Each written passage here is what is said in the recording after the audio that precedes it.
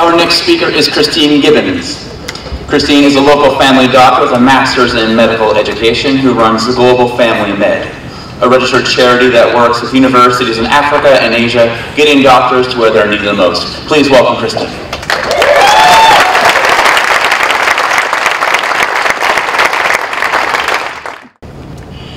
The current global health buzz focuses on people like Bill Gates, organizations like Doctors Without Borders, and diseases that are terrifying and contagious.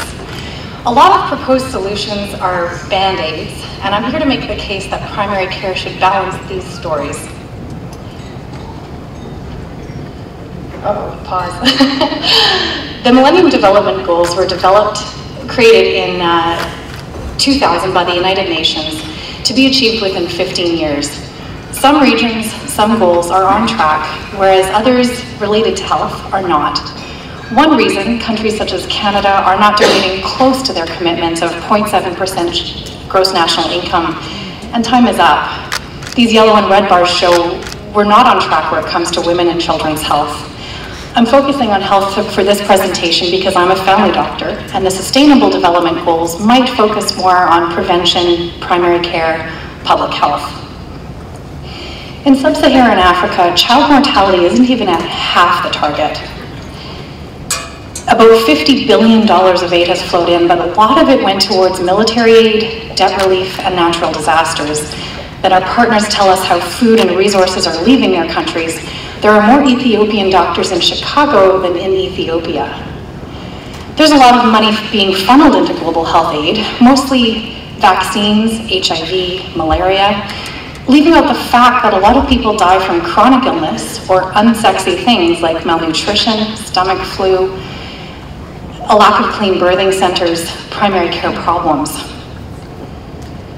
One challenge is the lack of high-quality healthcare workers in these rural areas. They make do with community health volunteers, often illiterate women who peer educate.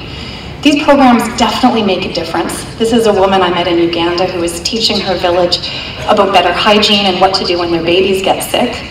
But it's not enough, and the numbers prove that. The poorest fifth of the planet is making do with 2% of the world's physicians. This slide shows Africa as a sliver when it comes to doctors per population. The universities recognize this. Some friends in Tanzania are teaching the same class at med school 3 times a day. Then, 80% of doctors are living in cities in most countries in Africa and Asia, whereas most people there live outside of cities. So a family like this might walk for 3 or 4 days to get to healthcare. Doctors aren't living where people need them the most. Sometimes they move to Chicago. Rural African doctors don't have an easy task. Imagine you're smart, so you leave your village and you get to med school, you train for 10 years, and the government mandates you back to a village. There you have no electricity, your health clinic barely has medicine, let alone an x-ray machine or a specialist to consult. Why would you stay?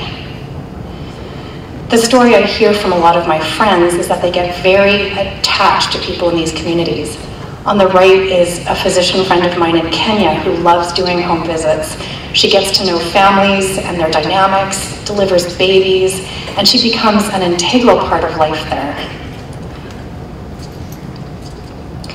In most countries where I've been volunteering, physicians are encouraged to specialize in internal medicine, pediatrics, obstetrics, but when people seek out care, they would often rather prevent rather than cure. Or they might have a cough, but want to also talk about their children or their mood. They actually need a family doctor. Most of you would have a family doctor who can treat almost any problem. Half the doctors in Canada are family doctors. In many other health systems, there's very few well-trained generalists who could treat anything in the body.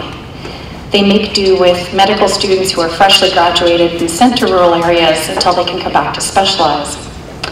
A lot of aid has been focused on disease as well. If you have tuberculosis in Uganda, you can't get funding for treatment. But HIV-positive patients can. So TB patients are seeking to contract HIV in order to survive.